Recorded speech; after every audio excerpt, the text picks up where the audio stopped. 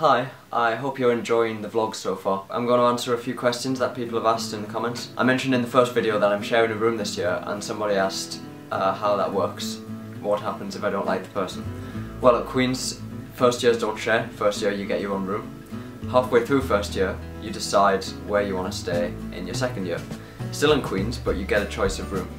And you get a choice of whether you share or not. And if you choose to share, you get to choose who you share with, so that's not an issue. I don't know how it works in all colleges. I imagine there's at least one college where you don't get the choice. And in that case, I don't know what the protocol is. Just put up with the person, try not to kill them. But I don't have that problem. So you might then wonder why I would choose to share in second year, given the choice of my own room. All the second years tend to be in this one building, and all of the rooms are shared. So if you don't share a room, you end up on the other side of college, which looks quite lonely. There are not enough rooms for everyone to have a single room, so some people have to share anyway, and there's a chance of getting a better room next year if you share this year. A few of you have asked about studying and how I do that. I'm not sure how to show this in a video in an interesting way, because it's basically just sitting down in silence for a while and doing work. The way it works with computer science is, you've obviously seen a lot of the lectures. We have 3 lectures every day. That's where we're meant to learn all of the content, and then we get set supervision work which tests that we have actually learned stuff. There are different places you can work in the library or any of the other libraries around Cambridge. Every college has a library. There's the university library, every department has a library. Personally, I prefer just to work in my room, and work is generally just answering questions that a supervisor has set, and if I don't know the answer, I look through the lecture notes to try to find the answer. If I still don't understand something, I Google it, I watch a YouTube video. Last resort, I actually go to the library and find a book on the subject. I tend to find with computer science, most of the stuff I need to know about is already on the internet. So there's nothing too exciting about studying at Cambridge. If you have any more specific questions, let me know. I'll answer them or just show you how things work here at Cambridge. Cambridge is full of coach drivers going the wrong way and trying to turn around.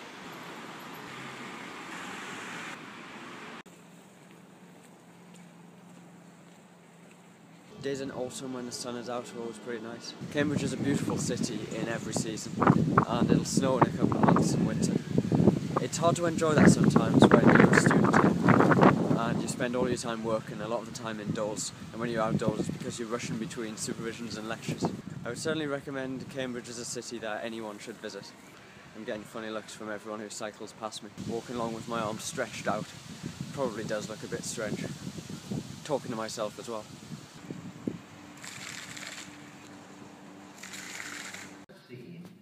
In the computer design lecture we were shown a video made in the 70s about an old computer that EDSAC made in the 40s. I just had my second supervision of term. It went quite well. There were 3 of us and a PhD student. Supervisions are organised by college. It's largely up to my director of studies to find and pay the supervisors.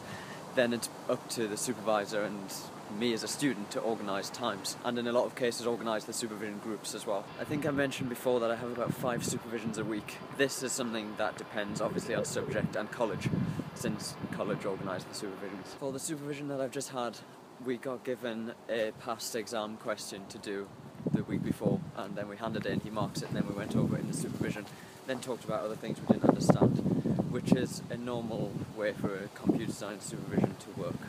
One of our lecture courses is Mathematical Methods for Computer Science, and I'm doing the first set of supervision work for that course today. Supervisions are small group teaching sessions. We get a guy who's really good at the subject, a PhD student or a graduate who now works in that area, something like that. Teaches us in groups of 2 or 3. We get work to do in advance of the supervision. We've got work on Markov chains, which asks stuff about n-step transition matrices. Even though I've been to all of the lectures, I don't understand any of this. I'm now learning this stuff from YouTube. Lectures are great for some people, but they don't work for me. And because of that, this is the reality of spending £9,000 a year on education.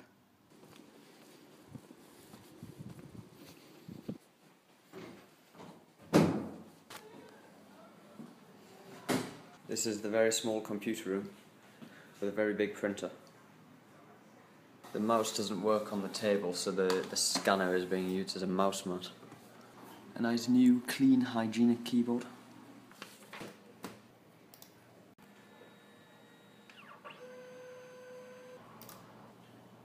Basics ham for lunch. Monday morning, in the middle of week 3, because Cambridge weeks start on Thursday. They're just weird like that. There were meant to be pretty bad storms last night and this morning, which sounded exciting, but it's just really, really wet instead.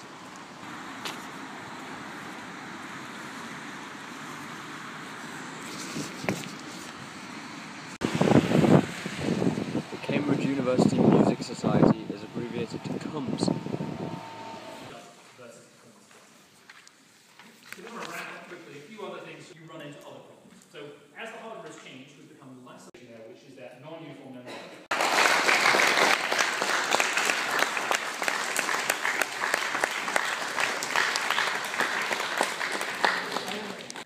I've been doing supervision work for over 3 hours now. Prologue work, in fact, the declarative programming language.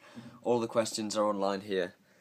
I'm writing all of the answers out on paper. I've done number 1, 2, 3, 4, 5, 6, 7, 8, 9. I'm up to number 10. There are 15 questions altogether in section 1, then I have to move on to section 2.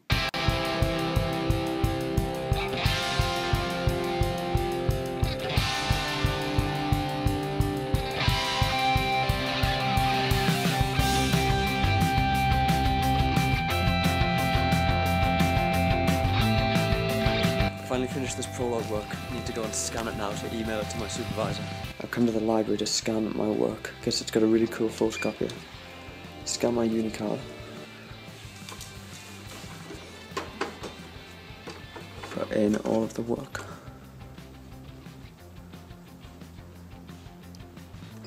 Then it has this scan to email function.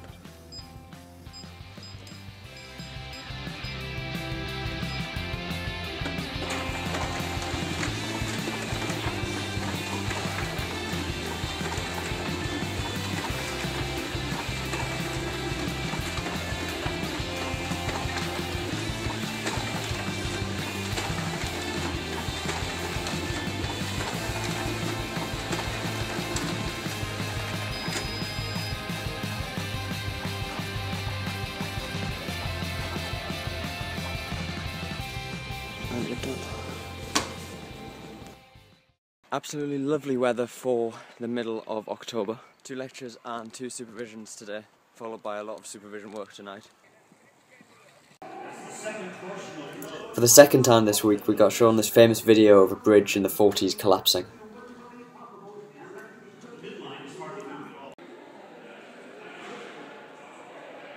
Then we had a supervision, but our supervisor didn't show up. We wasted half of the supervision looking for him in the lab.